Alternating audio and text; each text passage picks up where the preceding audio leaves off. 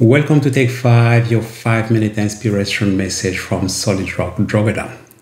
In the book of Philippians chapter 3 verse 18 to 21 says, "For as I have often told you before and now tell you again, even with tears, many live as enemies of the cross of Christ.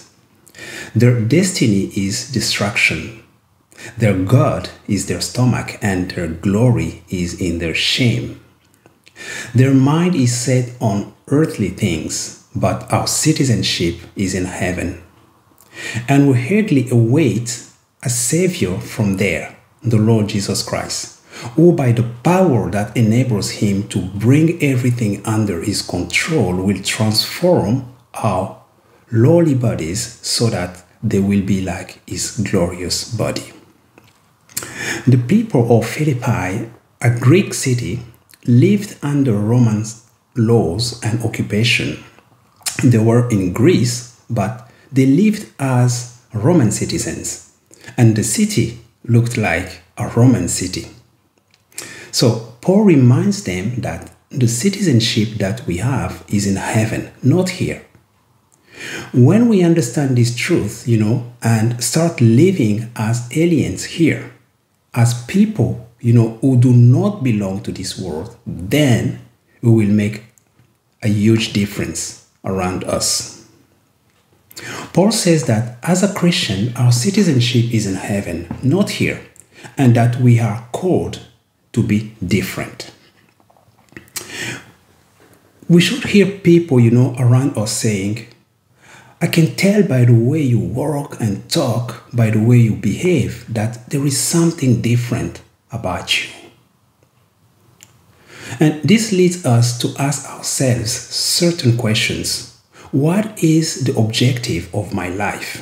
What is the thing that makes me move and which animates me? Is it my appearance? Is it my bank account? Is it passion and pleasure? The Bible warns us that if we live to enjoy the passing pleasures of sin, Hebrews chapter 11 verse 25, they will eventually devour and crush us. Instead, we must live in expectation of future glory. We will be transformed. We will have new bodies like his glorious body. Our heavenly bodies will not be weakened by sin, selfish desires, or degeneration. We will be home one day and it will be wonderful. Amen. Hallelujah. Hallelujah. When people, by looking at our lives, see the reflection of Christ, they will understand that we serve a living God and will ask you, to give them the reason for the hope that is in you. 1 Peter chapter 3:15.